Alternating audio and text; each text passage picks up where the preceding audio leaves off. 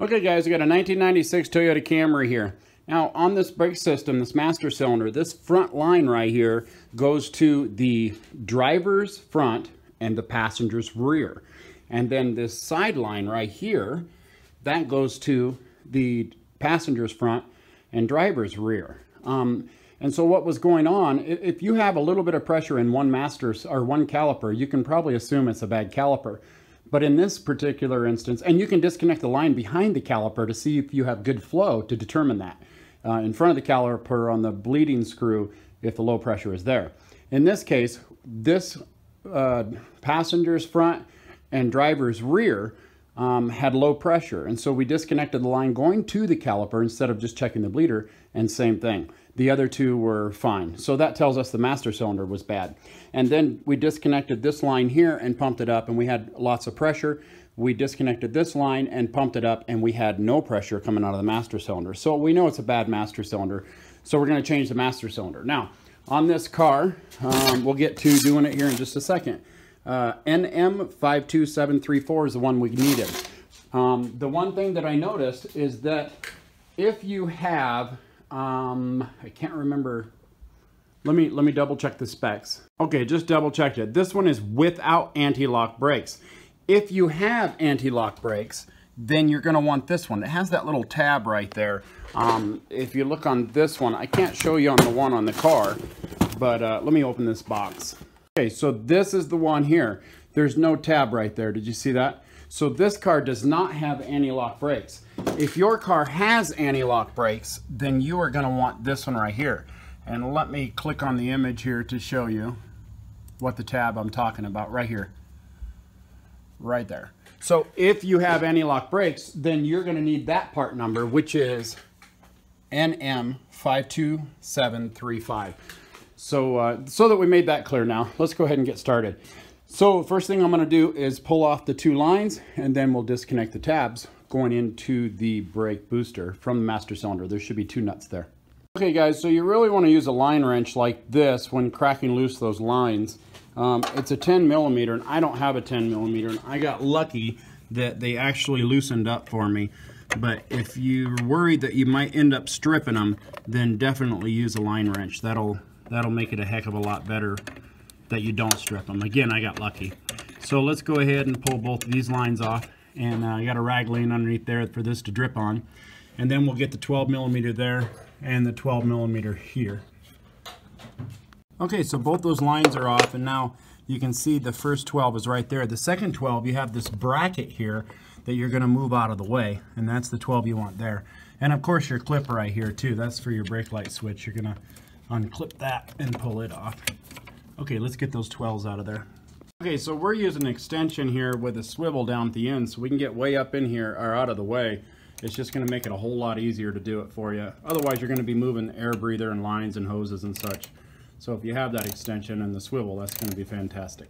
Hey guys, so we're going to do a quick bench bleed on this. You don't have to bench bleed it. You can bleed it on the car. It just takes longer to bleed the system if you don't. This stuff comes in the box. So what this stuff is you're going to thread one here. You're going to thread one in here. You're going to connect the hoses to this and into the lid, and I'll get them set up. When we're done bleeding it, we'll put these blue caps on these and take them over there. That way they don't drip out anything, we don't lose fluid, and we can just disconnect it here and hook up the line rather quickly. So let's go ahead and start the process of bench bleeding. So we have those both screwed in, we have the lines connected, and we're just going to poke that down in there. Now let's fill this up to the level. You can actually go a little higher, go up to this rim here with the fluid, because that distance there will be in the cylinder itself. And then we're going to push in and out on this.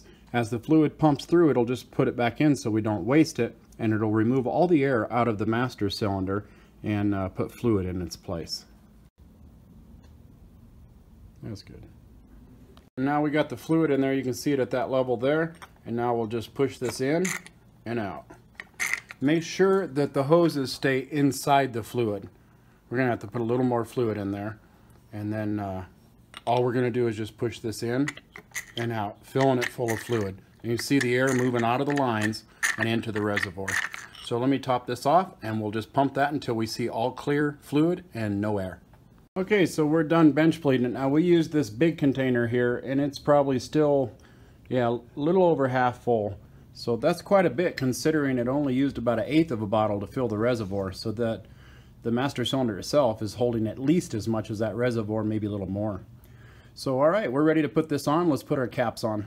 Okay, put the black cap on the top, the 2 blue ones on the side, and our reservoir it's a little bit high. You can see right there on the max. And so that's pretty good because we're going to have a little bit in the lines when we put it back on. So let's go ahead and throw this back on and put our 2 12mm nuts back on and get these lines connected. Then I'll show you what we're going to do to bleed the lines that go to the calipers. 2 12s on there. Now let's go ahead and take loose our plastic bleeder nuts with caps, and let's put our lines back on, the 10mm. We got both those lines on there, and of course the nuts are down, so now we're ready to bleed the brakes. It's just going to start from the one furthest from the reservoir, which would be the passenger back. And then we'll bleed that one. Then we'll go to the driver's side back. Then we'll go to passenger's front. That's further than the other one. And the last one, of course, will be closest to the reservoir. That way we're getting all the air from as far back as possible first and moving it up here. And then we'll get the air out. So all we're going to do is just pump on the brakes about 4 times and hold it.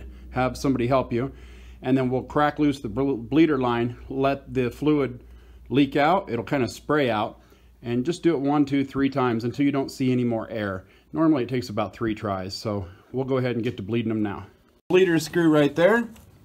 And so now what we're going to do is just have someone pump on the brakes, and we will let me tap on it so you can see right there. And so just hold the wrench on it and then say go ahead and let that person pump 3 or 4 times and hold it tight to the floor, and then just crack it loose, and then hurry up and tighten it back up. Only let enough fluid and air to come out to see whether it's a stream of fluid or air. It's literally going to be crack, tighten, about that speed.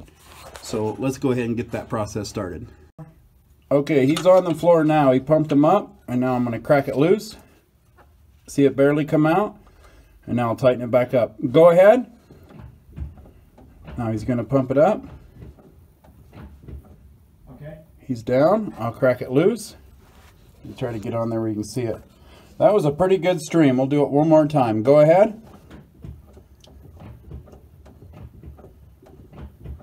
All right. He's down. Beautiful. And I cut it back off. So no air on this line. We'll go to the next one. Okay, so we got all 4 of them done there, and now the brakes are working great. So I hope this video helps you out. Please click like, please click subscribe, click on my name underneath this video for all my other how-to videos, and as always guys, enjoy.